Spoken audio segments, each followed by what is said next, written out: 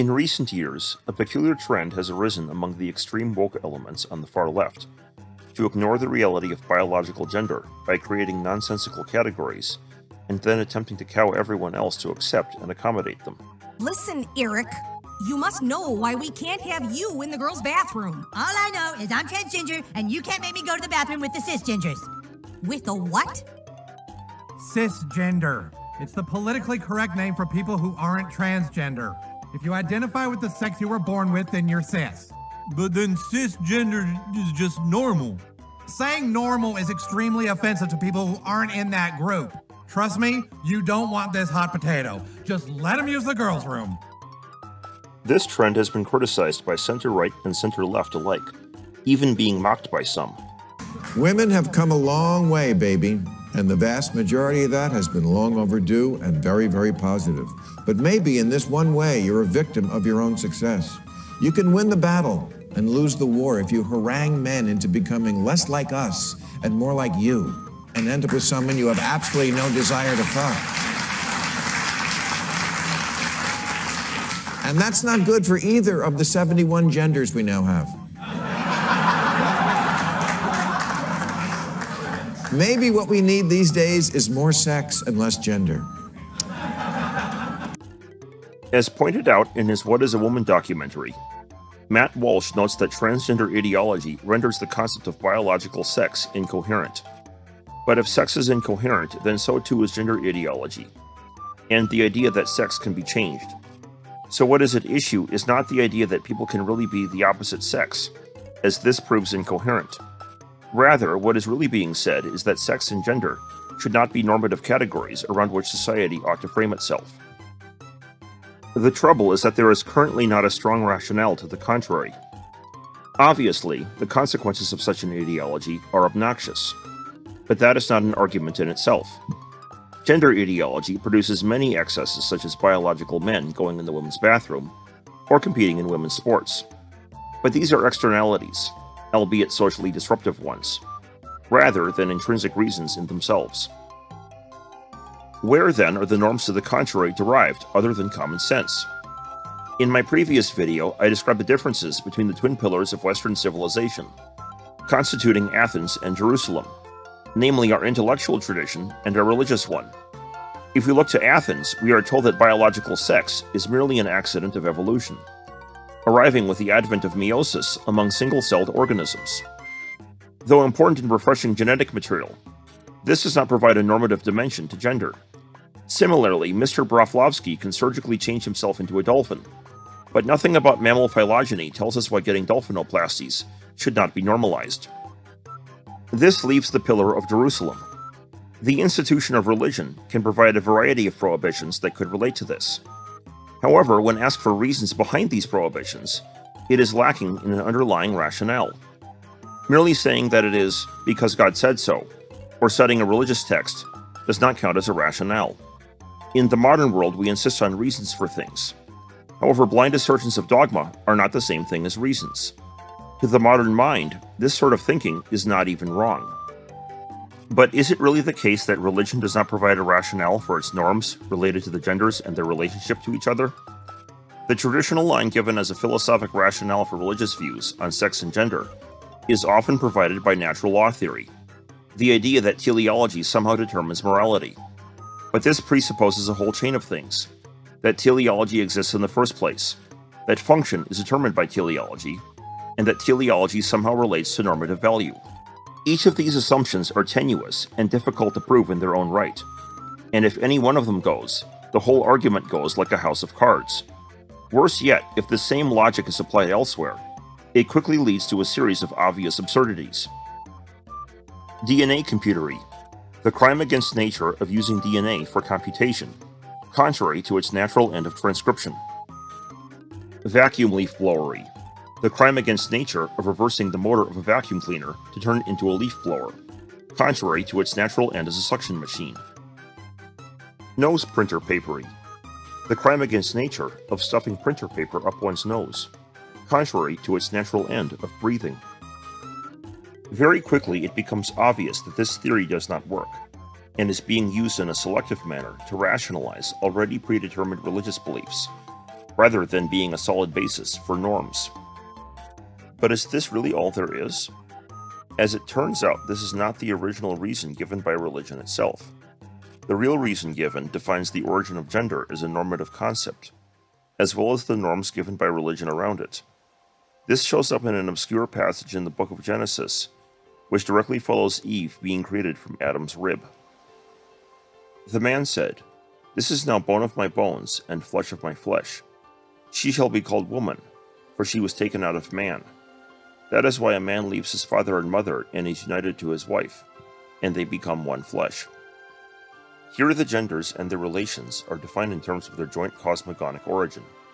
They started as one joint being, and from there split into two genders, only to be merged back together again in marriage. Of course, the only trouble is that from the outside of religion, the Adam and Eve account is indistinguishable from mythology. Worse yet, with or without mythology, modern genetics shows us that this is not the origin of human gender anyway.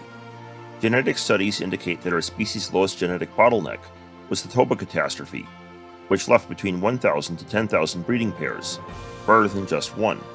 Thus, the religious concept of gender, from which Western cultural norms were derived for centuries, seems to have dissolved away. Or has it?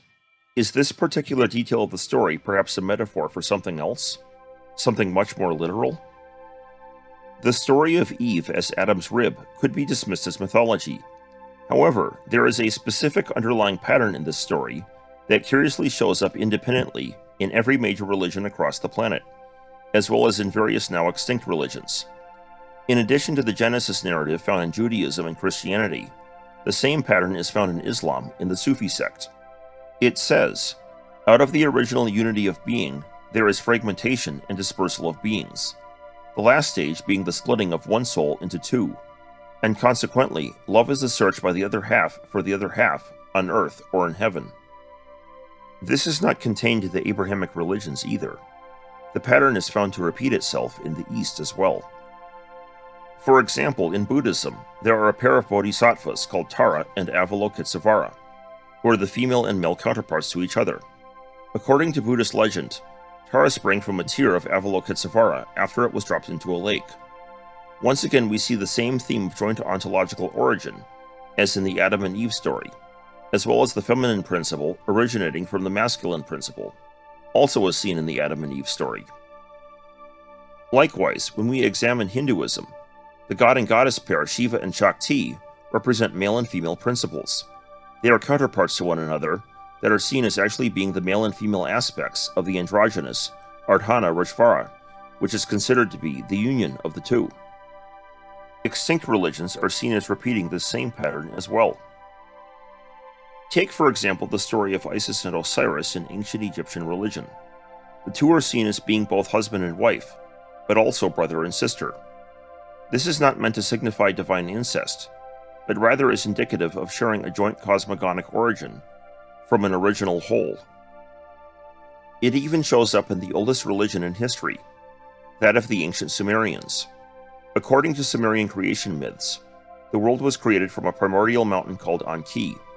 Anki then split apart into the masculine An, meaning heaven, and the feminine Ki, meaning earth. Again, the joint origin of the genders from an original state of unity shows up. Curiously, this pattern even dates into prehistory, and is found in the triptych temple phenomenon. In recent times, a curious pattern has been discovered wherein ancient temples from all over the world are found to display the same specific architectural design. Temples from locations as diverse as Mexico, Egypt, Indonesia, and India all display a pattern known as the triptych, wherein a central larger door is flanked by a pair of smaller doors on either side. Little is known about the origins of the triptych design, other than that the cultural influence behind it must have been global owing to its global distribution, and that it must have predated the arrival of the Amerindian cultures to the Americas, owing to its appearance in Mayan temples found in southern Mexico. This necessarily places it into prehistory before the earliest written records. As such, we may not have discovered its symbolic significance, were it not for a lucky historical accident. Curiously, the triptych was found in more recent architecture as well, on the facades of Gothic cathedrals constructed during the Middle Ages. An examination of their construction reveals that they were built by guilds of Freemasons, prior to the falling out between the Masons and the Catholic Church in the 17th century. An examination of the Masonic tracing board reveals the meaning of the symbolism behind it. The symbols of the sun and moon over the twin pillars on either side are medieval alchemical symbolism for the masculine and feminine principles, whereas the all-seeing eye in the center represents God as well as the previous state of unity of the two. As it turns out, this is what the triptych design in these cathedrals was based on, as Masonic author Walter Wilmshurst noted. The pillars have been incorporated into Christian architecture. If you recall the construction of York Minster or Westminster Abbey, you will recognize the pillars in the two great towers flanking the main entrance. The central arch here refers to a state of prayer unity in God, whereas the side arches represent the male and female pillars. Thus the same pattern shows up encoded in the triptych design. Once again, male and female are represented as deriving from a state of prayer unity. This pattern is known as the androgyne, and it shows up in every major religion, extinct religions, and even into prehistory. But where does it come from? So far, the androgyne appears as a mysterious artifact, missing on context or explanation. If we dig a little deeper, however, we discover the androgyne's missing context. For this, we need to look at yet another of its instantiations, this time not in a religion, but in an ancient esoteric metaphysical system known as Hermeticism. Hermeticism derives the androgyne concept from its idealistic metaphysics, in its principle of mental gender. Here God is described as the All, with the universe being seen as a kind of dream within the divine mind. God, however, is seen as the initiator of creation and thus is masculine. The contents of the mind of the All are the created and thus the recipients of God's act of creation, and are thus seen as feminine. Masculine and feminine principles are seen in terms of initiative and receptive forces, which then filter down into creation. What we see then as male and female in the biological sense are actually just the physical representations or symbols corresponding to these underlying forces. One might be tempted to suggest that this is merely more post hoc metaphysical rationalization for predetermined religious views. However, this is not the case. In one instance of the androgyne, it becomes quite clear that instead of being a rationalization for religion, religion is in fact referencing this same picture. As it turns out, the androgyne actually shows up twice in the Bible. In addition to the Genesis narrative, it shows up again in the Christian New Testament, in the book of Colossians. The Son is the image of the invisible God, the firstborn over all creation. For in him all things were created. He is before all things, and in him all things hold together, and he is the head of the body, the church. Here creation is literally described as being both created and held together within Christ. However, this is immediately juxtaposed with the relationship between Christ and the church, the symbolic feminine bride and masculine groom in Paul's writings. Christ being God is the masculine groom. The church being part of God's internal and thus mental creation is the feminine bride. Here we see a precise replica of the principle of mental gender referred to in Hermeticism. The two are referring to the same thing, only using different language. Rather than being a post hoc rationalization for religion, it turns out that this is what religion is talking about to begin with.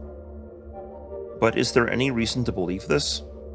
It is true that one could reject any of the individual narrative accounts provided by any and/or all of the aforementioned religions as merely being mythology and still hold to the androgyne concept on metaphysical grounds. However, could it be argued that we have simply replaced mythological nonsense with metaphysical nonsense? Is there any reason to believe the account provided by Hermetic metaphysics any more than any of the corresponding accounts provided by comparative religion? Or is this just metaphysical nonsense? As it turns out, it may not just be metaphysical nonsense. In a 2018 book, authors Olivia and Ethan Palmer argue that the system of Hermetic metaphysics can be derived in its entirety from physics-based idealism. At first, when this was being promoted on the Idealism board, I feared that this was simply New Age fluff. When I finally got around to looking at it, it turned out, much to my surprise, that I was wrong. Their book, The Quantum Hermetica, sports a whopping 172 scientific references, for its short length of a mere 94 pages. Instead of woo, what was argued was that Hermetic metaphysics could be neatly derived from any number of models commonly associated with quantum idealism, the most famous example of which being Hoffman's conscious realism. Of course, such models could always be wrong, but the equivalence that the authors drew between them and Hermetic metaphysics was precise. If this is the case, then it allows one to think of these concepts found in religion in a completely different manner than we are accustomed to. Though these models overlap metaphysics and physics, here I will be looking at the metaphysical side of these parallels. In a previous video, I explored the physics parallels the authors raised. However, if you saw that video, you will recall that the physics parallels posited by the authors entail controversial implications. Hence my disclaimer at the beginning of that video regarding the subject matter. The link to that video, as well as to the book, are in the description below. The science behind the purely metaphysical aspect, though, is basic enough, and should not be that controversial. The case being made is that physical realism is false. Namely, what the science shows is that what we perceive as space and the matter in it do not actually exist beyond our perceptions, and a great many articles and videos have been published exploring this topic elsewhere. Donald Hoffman argues from this that there is an objective reality behind our perceptions that obeys scientific laws, but that reality is not a physical one. Rather, he argues that what we perceive as physical objects are actually just icon interfaces corresponding to a world of non-spatial and immaterial conscious agents behind them. The world consists of conscious agents, so what you see is not space and time and physical stuff. It's other conscious agents, and your interface is just presenting you that interaction in space as a space-time desktop. A physical body, then, is not a fundamentally real thing in itself, but rather exists only in our perception of it, being the representation of conscious agents, which Hoffman identifies with wave functions existing behind our perceptions. Keep this in mind, because this detail will become important a little later. But now, is there anything analogous to the androgyne or Hermeticism's principle of gender in this? Sort of. The Hermetic concept of gender does not directly follow from the theory. However, there is something in it that directly entails the one becoming two concept found in the androgyne, the combination theorem. So you can actually have conscious agents, they're linked in a network like this. You can do it more abstractly, a graphical symbol like that, where effectively one is sending information to the other and receiving information. So information is flowing between the two. You can have three conscious agents linked together, or linked like that. You can have four, and in fact, if you think about it, you can have any number of conscious agents linked together in a network, and now you have a very interesting dynamical systems thing. You can have introspection. It turns out if you have two conscious agents, the mathematics surprised me. It turns out two conscious agents interacting satisfy the definition of one conscious agent. They are also one conscious agent that's introspecting. So what comes out of this mathematics is a model of introspection that's completely rigorous. You can have, so now more abstractly, each dot is a conscious agent, each link is a connection between conscious agents where they're communicating with each other. You can have arbitrary graphs of conscious agents, and it turns out to be a theorem that given any graph of conscious agents, any subset of the conscious agents constitute a new single conscious agent. According to Hoffman's model, as well as other quantum idealist approaches, a pair of conscious agents can themselves comprise a single larger conscious agent. This result, known as the combination theorem, can account for the individuation of consciousness in an idealist universe. Looking at this upside down, though, we end up with a single conscious agent existing at some higher reference frame, and then splitting into two separate conscious agents. This picture looks remarkably like the androgyne, minus the reference to gender.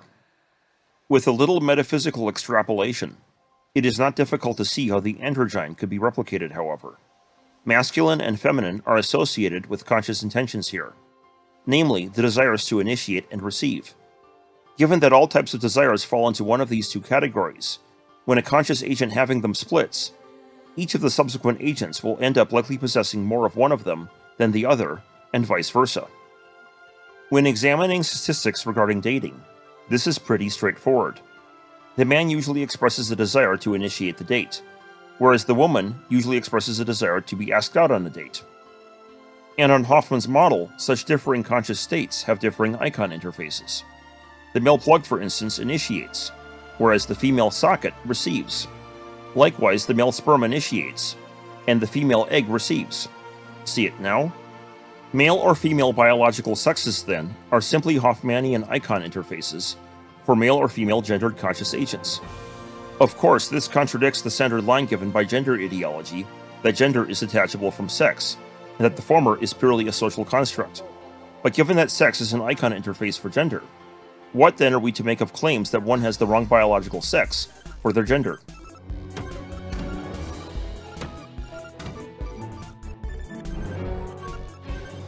What the hell do you think you're doing? I'm going to the potty. This is the girls' bathroom. All right, I need to tell you something, Wendy. I'm transgender. What? Did you notice the bow? I'm not comfortable with the sex I was assigned at birth, so I'm exercising my right to identify with the gender of my choice. Now get out of my way, I have to take a shit.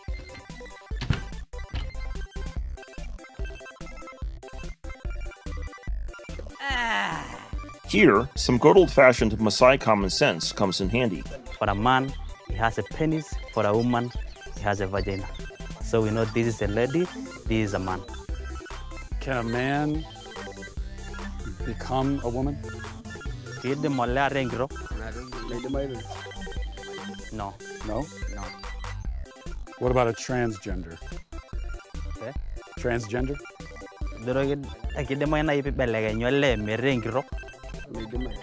No. No? It look like if you want to become a lady but you're a man, you have something wrong in your mind. Something wrong in your family, something wrong in you. What if it's a woman with a penis? Both? Is that...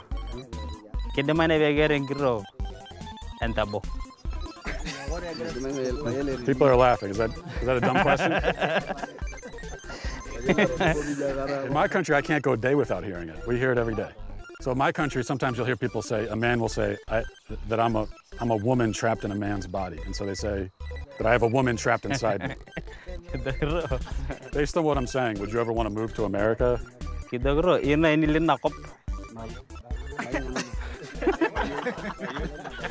They say no, never. As demonstrated, the concepts discussed here are at odds with woke gender ideology. But how do we turn this into an effective means to push back against woke extremism? In my previous video, I discussed the twin pillars of Western civilization, as noted by 20th century political thinker Leo Strauss, that of Athens and Jerusalem, or reason and revelation. The modern rise in woke extremism is due to an imbalance between these. Many of our norms are influenced heavily by Jerusalem, by religion, but religion in the West is largely in decline. The reason why is easy enough to understand and has to do with its epistemology. Namely, it is based on revelation rather than reason, making it subjective to its adherents, and thus placing it at a structural disadvantage when influencing culture.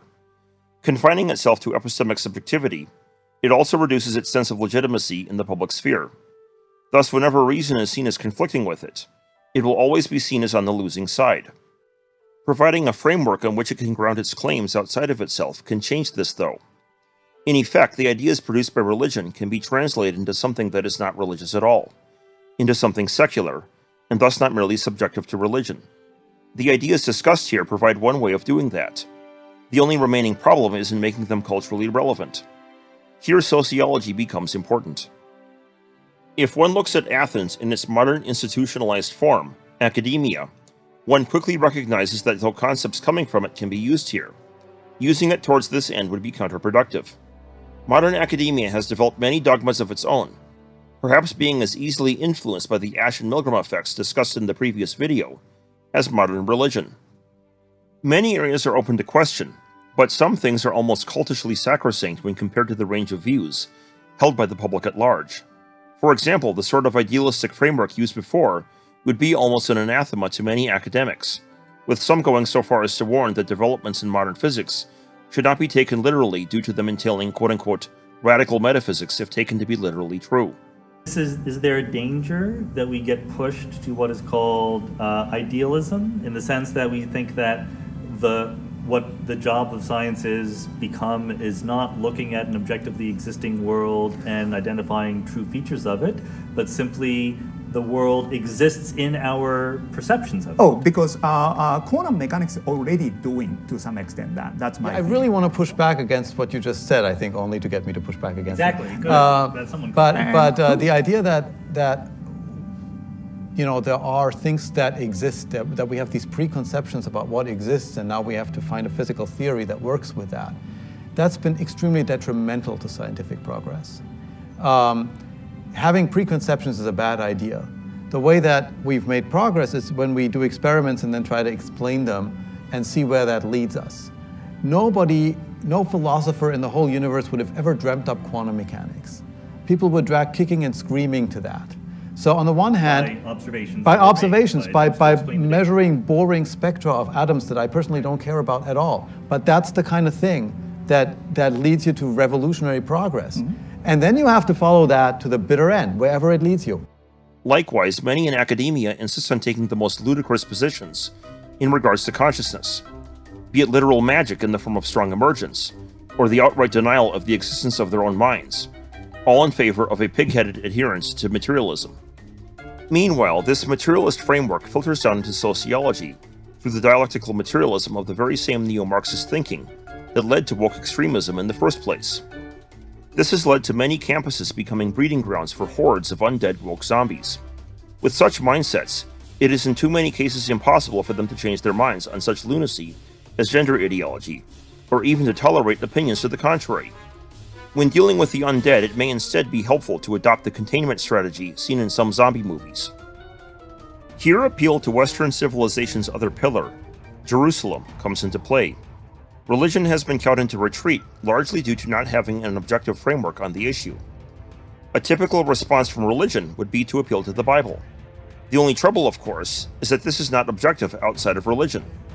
As such, it is necessary to reground Jerusalem with an objective framework, allowing religion to be thought about differently. The steps to doing this are relatively simple. First, it is necessary to establish physics-based idealism as a basic framework. Once this is done, it is merely a matter of drawing the relevant connections. First between physics-based idealism and esoteric metaphysics, and then between esoteric metaphysics and the subject matter of religion.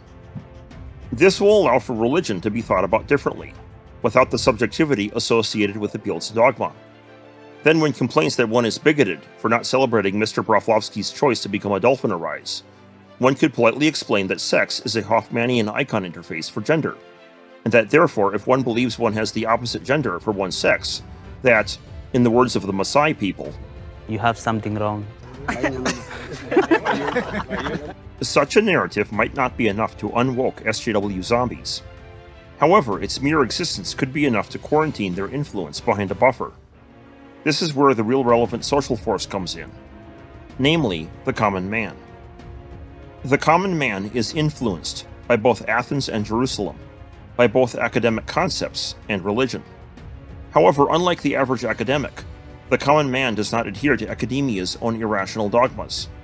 For example, when presented with physics results that conflict with materialism, the average individual is more likely to adopt the simulation hypothesis, or some form of idealism, rather than to assert a form of instrumentalist science denialism to avoid quote-unquote radical metaphysics. Likewise, the person on the street is more likely to take the basic a priori facts concerning philosophy of mind at face value than adopt the increasingly ridiculous views in the subject, popular among academics. Furthermore, it should also be noted that the average person does not share the taboo on esoteric topics found in academia. Quite to the contrary, the public tends to possess a fascination with such topics, eating the subject matter up like candy. This allows the opportunity to cause the average person to think about religious norms on the subject differently, such that it reaches parity with, or supersedes, woke gender rhetoric. If public opinion can be swayed like this, the woke extremism found in modern academia will still exist, but its social relevance will be greatly diminished in the wider culture. Lastly, the fact that this underlying structure undergirds the same picture in every major religion allows for a unique opportunity. The Adam and Eve story is specific only to some religions. However, one need not believe in that story to argue for the norms provided by religion around gender.